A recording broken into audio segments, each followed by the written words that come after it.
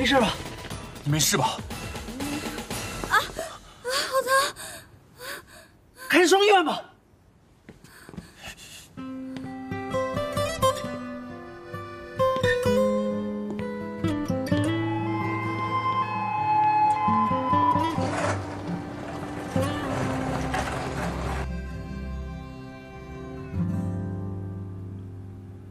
医生，我这没什么事吧？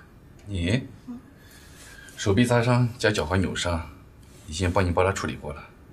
回头喝点骨头汤晒晒太阳，就补回来了。大半夜的，就别折腾了啊！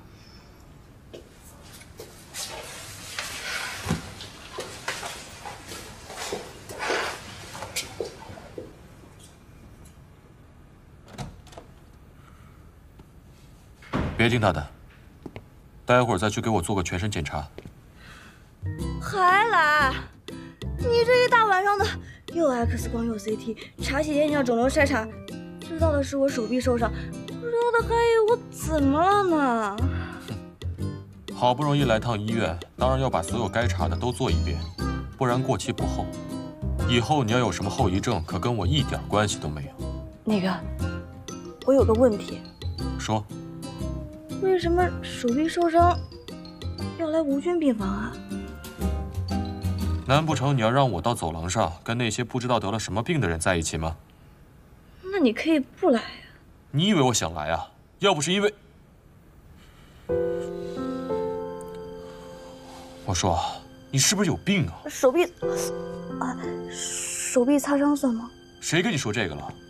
我的意思是，你以为你自己是谁啊？我跟别人打架，你凭什么掺和进来？我是要求你了，还是拜托你了？你过来帮我挡那么一下，告诉我原因，你到底图什么？我就顺手帮一下呗，还能有什么问题啊？难不成看到别人打你，我还不帮忙了？我这人不喜欢欠别人人情，我身上的现金不多，这些你先拿着，然后你再把你的银行卡号告诉我，我让我的助理转钱给你。谁让你钱了？我的身体可比这金贵，还指望这个发家致富不成？行，那你告诉我，你有什么想要的吗？短期内就能实现那种，不说出来不许做。你这人还真矫情，那就考研成功。这起码要1年吧？短期什么意思？懂不懂啊？短期，那就艺术理论不挂科。就这样？很难好不好？美术史和艺术概论都超级难背的，2门里面能过1门，我就谢天谢地了。行，我知道了。知道什么意思？就是你可以帮我了。怎么帮啊？闭嘴，等着就行了。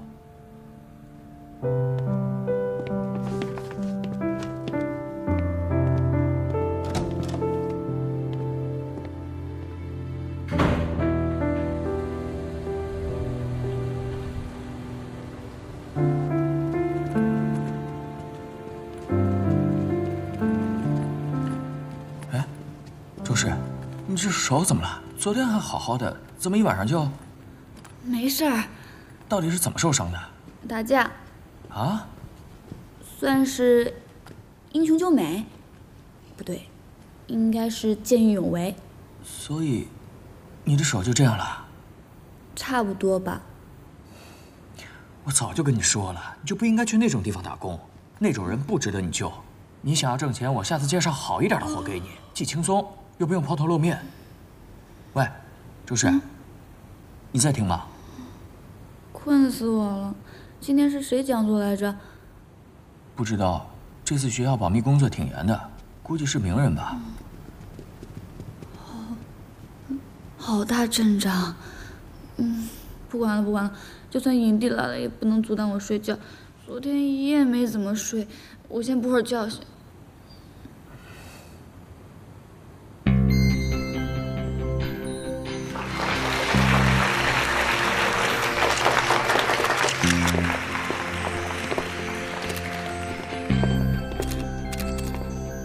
你好，我们都知道呢，魏先生您的家族是从经营画廊起家的。那像我们学校的很多学生一样啊，很多艺术新人啊，想要在一毕业的时候就和画廊签约。那对于这一部分的同学，您有什么建议呢？作为画廊的经营者呢，首先要考虑的就是如何提高画廊的品牌价值。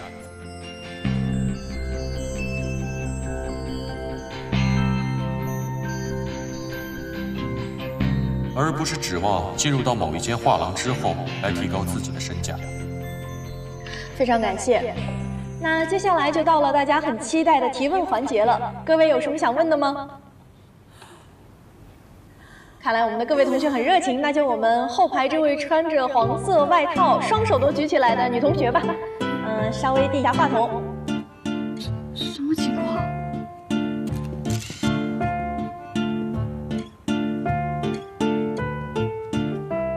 这位同学，你有什么想要问魏总的吗？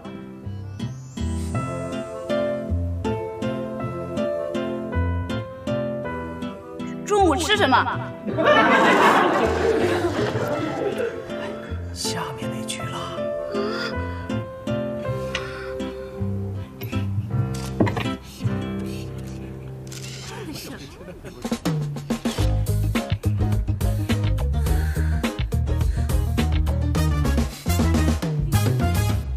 好好跟魏总道歉。你知不知道，学校费了多大的劲，把魏总请到学校来做客座教授？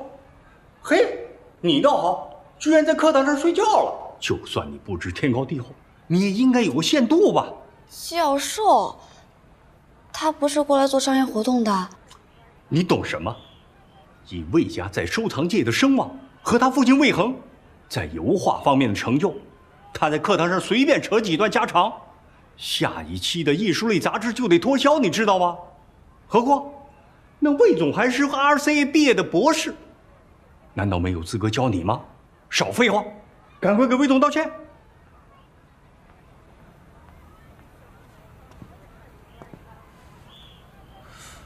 老严，我还有事情要跟他讲，你先去忙吧。那好，好给魏总道歉。喂，这算什么？道歉。好生硬啊！相比较道歉，我还是更希望能够跟你聊聊今天中午吃什么。你们公司很闲嘛？怎么有空跑我们学校当教授啊？我呀，来报恩呀。什么？昨晚你不是说想过理论考试吗？我看过你的成绩了，艺术概论最低，其次呢就是美术史，基本上都徘徊在及格线左右。刚才老爷已经介绍过我了，别的不敢说，指导一下你的艺术理论呢，还是绰绰有余的。叫一声老师，你不亏。你的意思是，你能帮我通过考试？那我要做些什么呀？明天演讲的 PPT， 你来做。什么呀？主题脉络跟参考书籍都已经清清楚楚地写在上面了，明早之前整理好给我，否则的话 PPT 变成白板，你负责。我不准拒绝，这是作业。我说你这人，你要是不做的话也可以啊，那我就把你在酒吧打工的事情告诉老严呗。算你狠。你还继续在这站着干嘛？图书馆5点可就关门了，有本事你就继续在这磨磨蹭蹭的呀。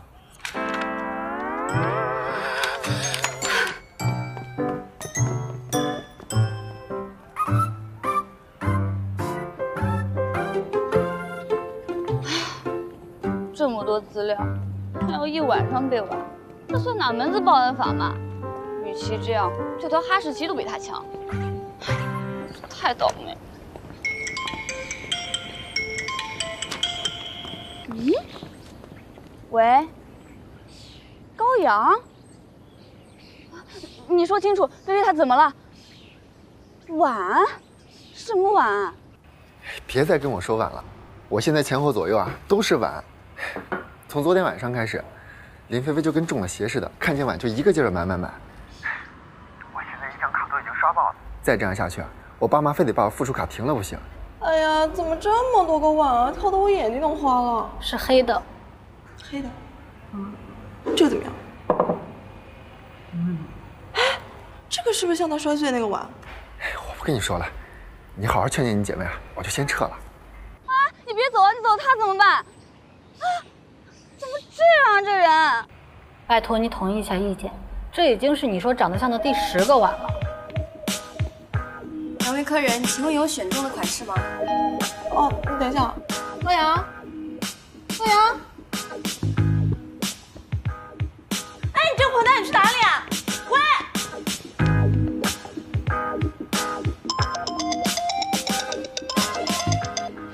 喂，菲菲，你吃喇叭了你？吓死我了！什么事儿？你结账没？没有啊。啊，那就好，听我的，把东西放回去，别买了。不行。你有完没完呀？你要那么多碗干嘛？开店、展览，还是收集完了召唤神龙？哎呀，不是，我不管，我今天豁出去了。就算我明天剁手，我今天也非得赢了楼上那个小白脸不可。多大仇啊！你们到底发生什么了？不是，我现在跟你，我来说吧，事情是这样的。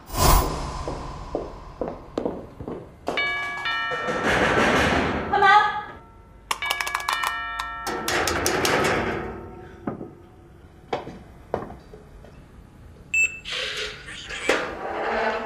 给你，我这个人不喜欢欠别人东西，我说会赔就一定会赔。我找遍了周围所有商店，就这只跟你家最像。现在我把它给你，别说我占你便宜。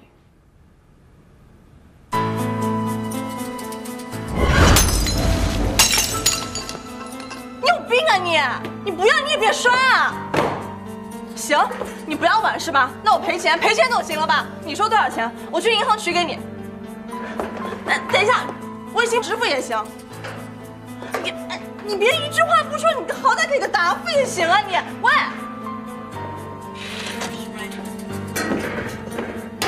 你给我开门！说句话能噎死你啊！你给我下来！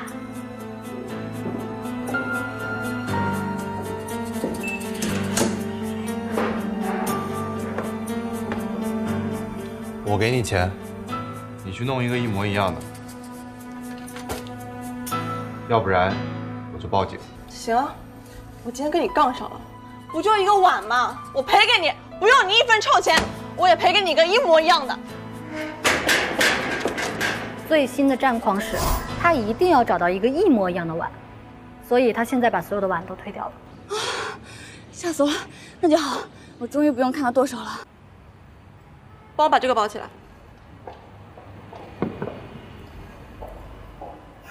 但是他买了一个最贵的碗，还能更作吗他？好了好了，有时间我找楼上那男孩谈谈，都多大年纪了还玩这种意气之争？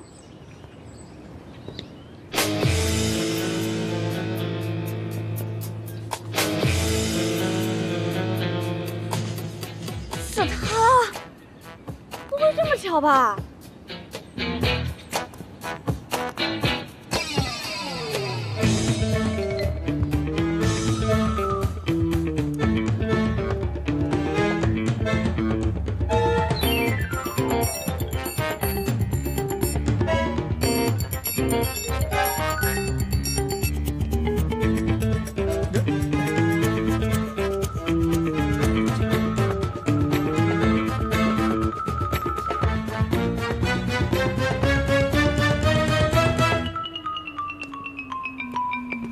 找我？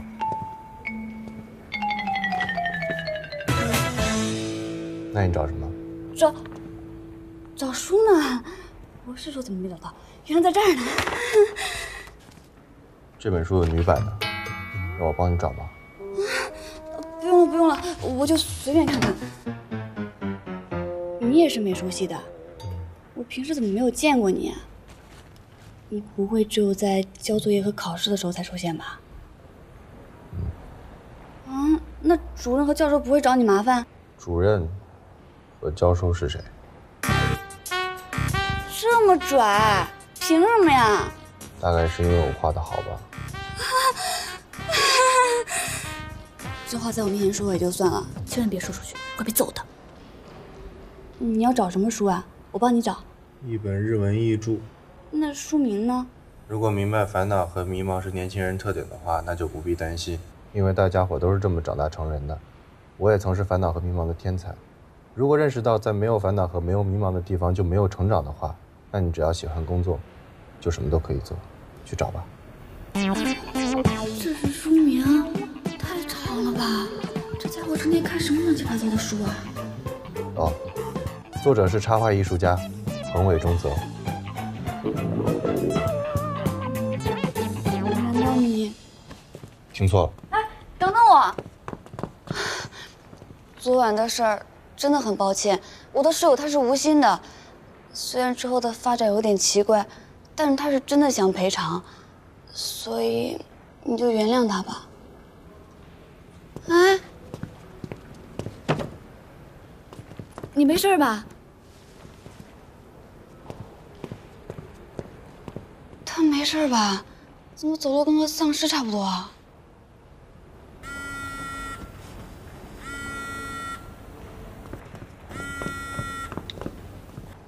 喂，资料准备齐全了吗？还没。你怎么有我电话？主任、教授、酒吧、医院，哪儿还弄不来你的电话呀？你现在在哪儿？托魏董事长的福，我还在图书馆呢。怎么那么慢？还有，是老师，不是魏总。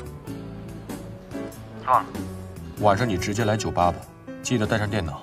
干嘛？监督作业。魏老师，您是不是太投入了点啊？哼，晚上9点开始，不准迟到。喂。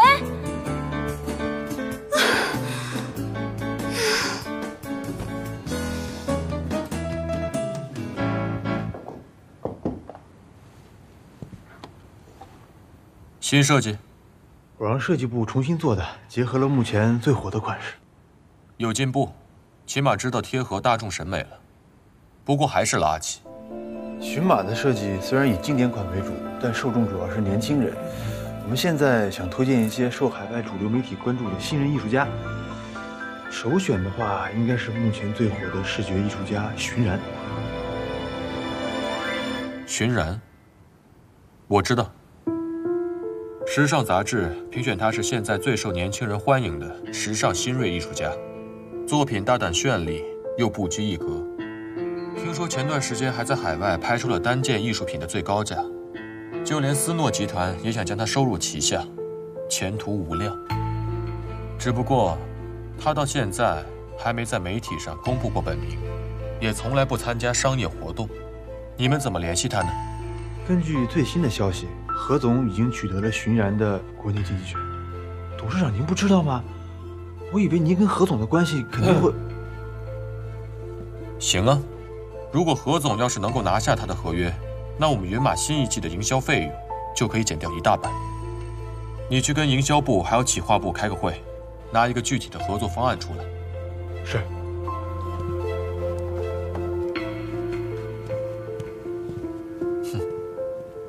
我说怎么最近账单上多了那么多的男士精品呢？原来不是买包包，是养猫啊。夫人她……你不用说了，他什么脾气我做儿子的还不知道吗？他向来都是最疼那只野猫，跟他比谁都亲。回来这么久了，连声招呼都不打，我还是从别人口中得知自己老妈的消息。我马上去查。夫人一向任性惯了，你也别生气了。生气？我跟他生得起气来吗？真是不爽。下午的会议取消掉，我要出去透透气。哎，你给我站住！我知道我这跟这楼道里面的杂物没什么区别，你可以不接受我的道歉，也可以变着法儿的为难我，但是我这个人说一就是一，我说赔就一定会赔。哎，你别走呀！喏，第107个，这个是我能给到你最好的了。为了他，我都跟我男朋友闹翻了。现在我把它给你，要摔要扔随便你，这倒给你出气。不用赔了，拿回去吧。真的假的？那警察那边？我没报警。我就说嘛，因为都玩到那么大。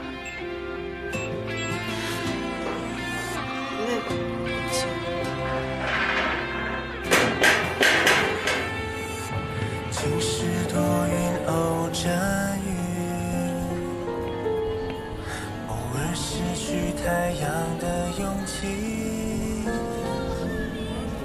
就算挫折浸湿了翅膀，梦想也不曾停止远扬。每个人有不同的际遇，我们在这。不是说好9点的吗？我提前了，有意见吗？可是我刚刚付了1小时唱 K 包房费。那就唱呗，废什么话呀？等等，我们不一样，虽然会经历不同的事情。太多太多。星空把梦全都照亮，你让我拥有微笑的力量。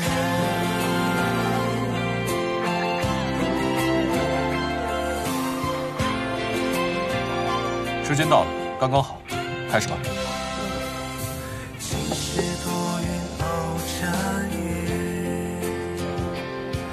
偶尔遇见意外的美景，挥干眼泪浸湿的翅膀，等风来临就尽情鸳鸯。创作者的作品认同，这是什么主题啊？我之前让你做的艺术经营品牌化和价值化呢？那个主题太市侩，根本做不出来。谁给你的胆子？该我给你的主题啊！你让我做资料，是为了帮我过考吧？可是考试又不考什么商人的经营思维，那你让我做资料干嘛？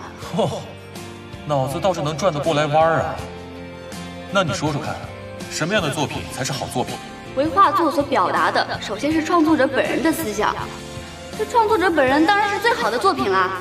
第三者欣赏时，自然也会有所感应。等到我喜欢这幅画的人出现，自然就会掏钱购买。如此一来，对创作者本人是最好的作品，对他人而言也是最好的作品啊。这段话不像是你会说出来的，哪本书上抄来的吧？这可是日本著名画廊经纪人说的。他可是将村上隆和奈良美智推广到全世界的著名人物啊！这世界上有几个村上隆和奈良美智啊？又有几个经纪人能等到他们大红的那一天？在此之前，画廊早就死掉了。卖画是生意，比卖鱼的高尚不到哪儿去，甚至更难。因为人不吃饭会死，不看画顶多会俗，而这个世界上99%的都是俗人。你想要通过自己的喜好去寻找跟别人的共鸣，倒不如一开始就抓住大部分人的心。流行才是王道，艺术更是。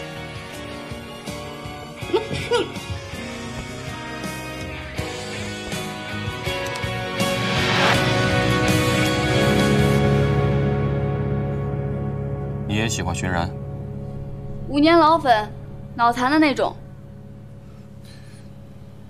他有什么值得被人喜欢的？一个连名字跟身份都是造假的人，有什么好被人喜欢的？可是他至少对自己诚实啊，他的画就是他自己，阴沉又天真，世故又通透，疯狂又严谨，简直就是孩子和成年人，哦，还有恶魔的结合体。反正我从他的话里是这么感觉的。右边的这幅是精品，左边这幅嘛，那才是佳作啊。What? Are you crazy? I can't agree with your point. 讲中文。这根本就是乱画一通嘛 ！No point, no subject. 谁说 no point？ 这幅画的主题，那就是尿床。宁飞啊，刚才一直着急着上厕所，却碍于时间没到，一直憋着，所以你看他这幅画的形状，是不是有一泻千里的气势啊？但是他回来之后呢，这个裤子呢却换了，那肯定是中途憋不住，尿裤子上了，对不对？最讨厌严老师。你见过他本人？当然没有。你真应该去看相。看什么？你要干嘛？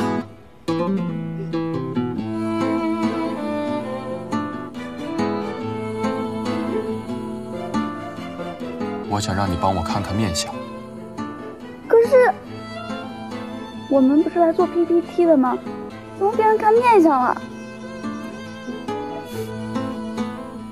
游戏结束，开始返工吧。OK。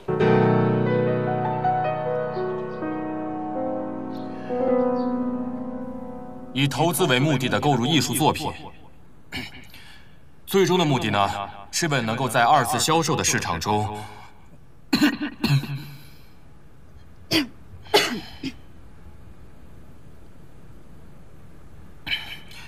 最终的目的是能够在二次销售市场中购入拥有更加稳定价值的艺术作品，而艺术家越有知名度，市场也就越稳定。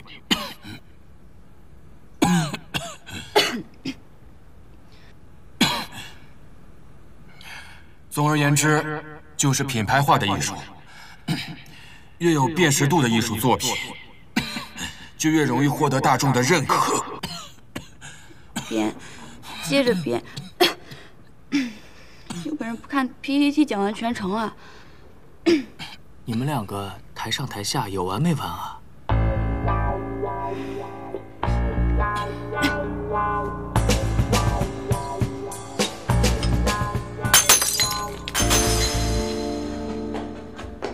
又跟碗过不去啊！我这2天可能见太多了吧，可能都麻木了。哎呀，我心情怎么那么不好？明明事情都解决了，我心里还那么不爽。冷静，他都不让你赔了，你还纠结什么呀？那我就不甘心啊！我这么诚心诚意的跟他道歉，他连正眼都不看我一眼。我做什么伤天害理的事情了？这不就一个碗吗？碎了就碎了，至于这样子吗？难道要我给他复原啊？复原？对啊，我怎么没有想起来？既然我们找不到替代品，还不如把它们复原呢。复原？大姐，现在什么年代了，谁还修碗啊？破镜还能重圆呢。你忘了我腐朽陶艺吗？好歹也是手艺人，这点事儿还能难得倒我啊？哎呀，就怕覆水难收，就像我今天买碗花出去的钱一样。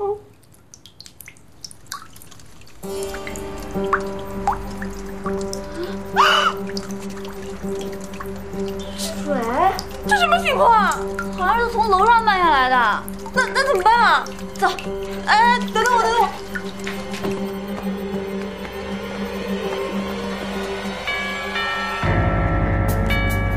喂，有人在吗？你们家水都漏我们楼下了。喂，难道没有人在家？不可能啊！我明明看见他回来了，而且我也没听见他有什么出门的动静，总觉得有点奇怪。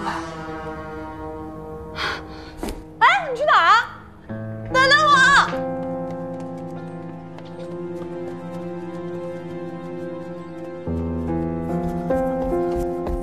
哎，等，给我下来！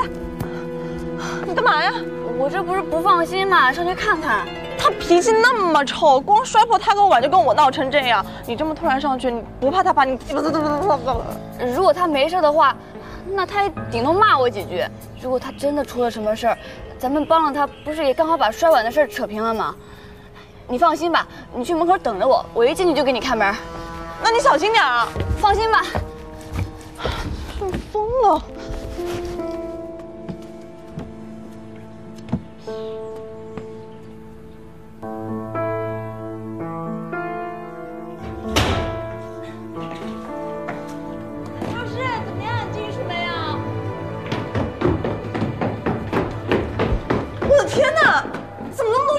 啊？什么情况？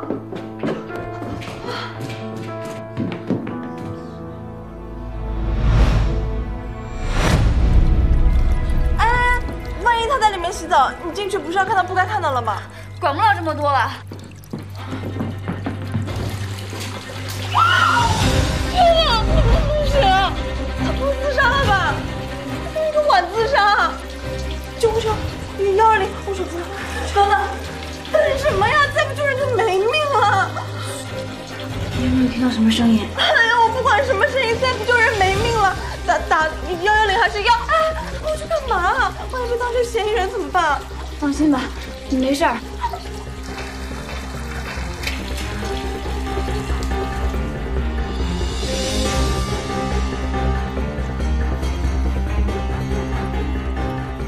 这个是……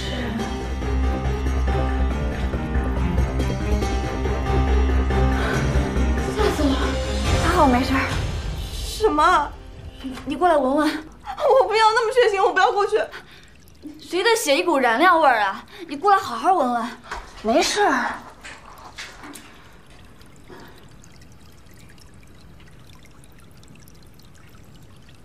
颜料吗？不是吧？还有气儿啊！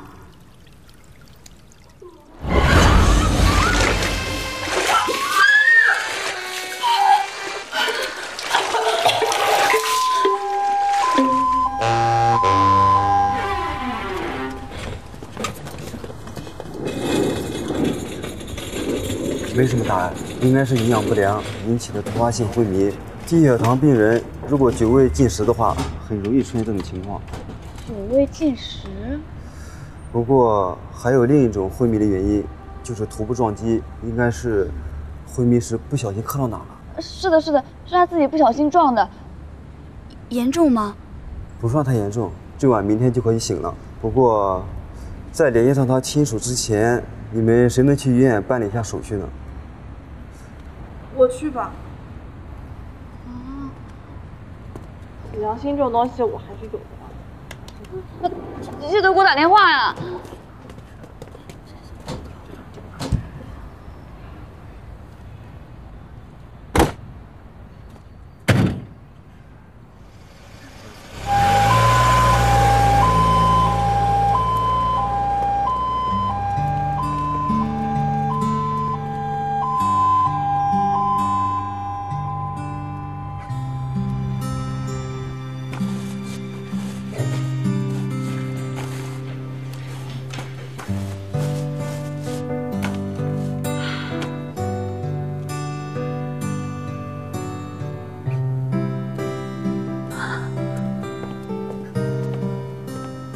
他说自己画得好，看来还真不是吹牛。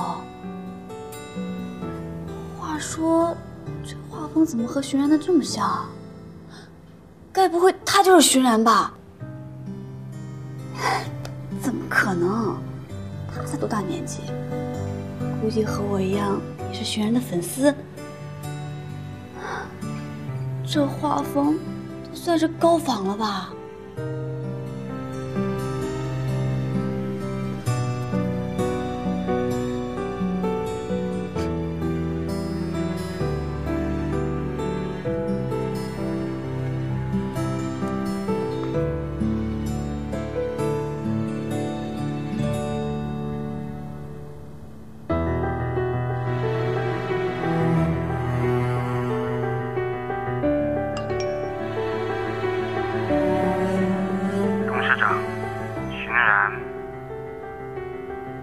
下落查清了，他于2周前回国，在夫人的安排下，以学生的身份在光华视觉的美术系学习，并住进了老爷生前使用的仓库画室。刚刚得到的消息，宁妃因为突发性昏迷，被邻居送进了宁海市人民医院。目前夫人接到通知，正在赶往医院的途中。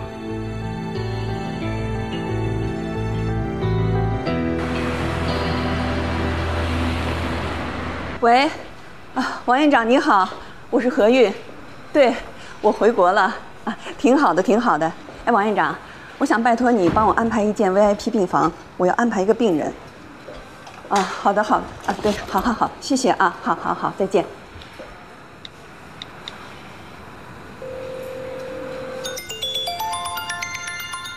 喂，林小姐吗？麻烦你告诉我小飞在哪个病房啊？哎呦，这里的环境太乱了，我要安排她转院。哦，您稍等一下，请问这边的病床号是1218？1218。好，我看到了。好。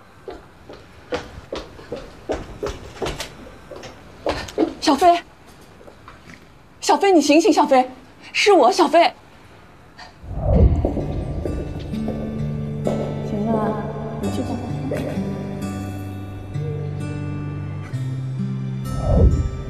这不就是那个包养小鲜肉的小飞啊？他这个情况持续多久了啊？他什么时候能醒来？难道你们就没有什么措施吗？就让他这么躺着？那个他没有这么快醒的。你是？我是他邻居，是我把他送来医院的。林小姐，哎呀，你好，对不起，我刚才抱歉啊。没事。我姓何，是小飞的监护人。哦，你好。谢谢你，没事。谢谢你救了小飞。没事。这孩子对我来说实在是太重要了。要是他有个什么3长2短，我真的是……太夸张了吧？除了脸长得好看点，看不出这小白脸有什么好稀罕的。您太客气了，我们只是做我们应该做的。我们也是无意间发现他晕过去，要是早点知道他绝食的话，就可能不会这样。绝食？为什么？我们也不知道。医生说以他的虚弱程度，起码3天没有进食了。至于3天前发生了什么，别往那边去！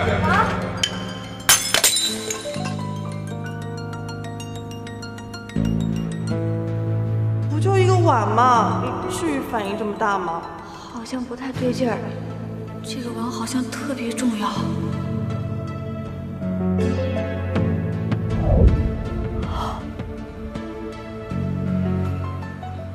何女士，我有件事情想问您。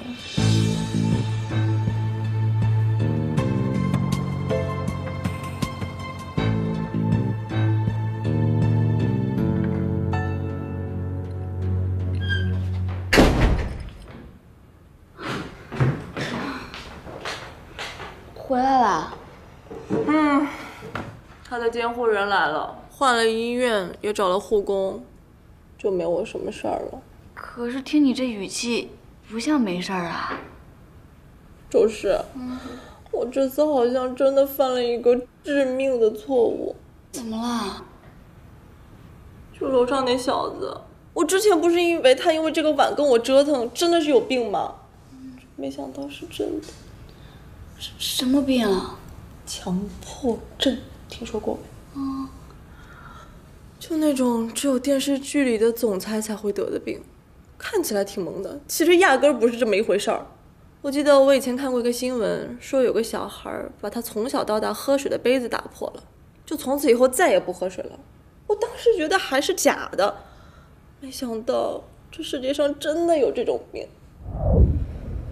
林小姐，这也不能全怪你，也是小飞对亲人留下的遗物的执着。那碗是遗物啊？是。他们宁家和我们魏家是世交，小飞的父亲生前是陶艺大师。这碗是他特意为小飞烧的平安碗，本来是一对，现在有一只在小飞手里，另外一只流落在外了，所以他一直都特别宝贝地收藏着。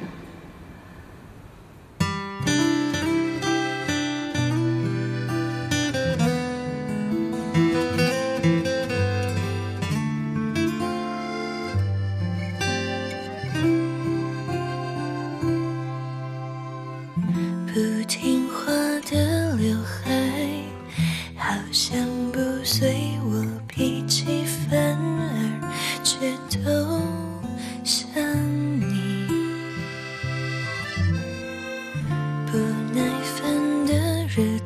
起心情，会下雨，阴晴不定，想你。我渴望的我们，原来只是他说的你。我渴望的我们，本来就只有我自己认真。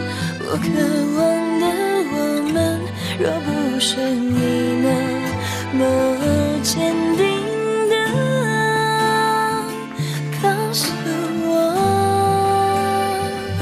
相信你把不听话的刘海，好像不随我脾气，反而却都像你。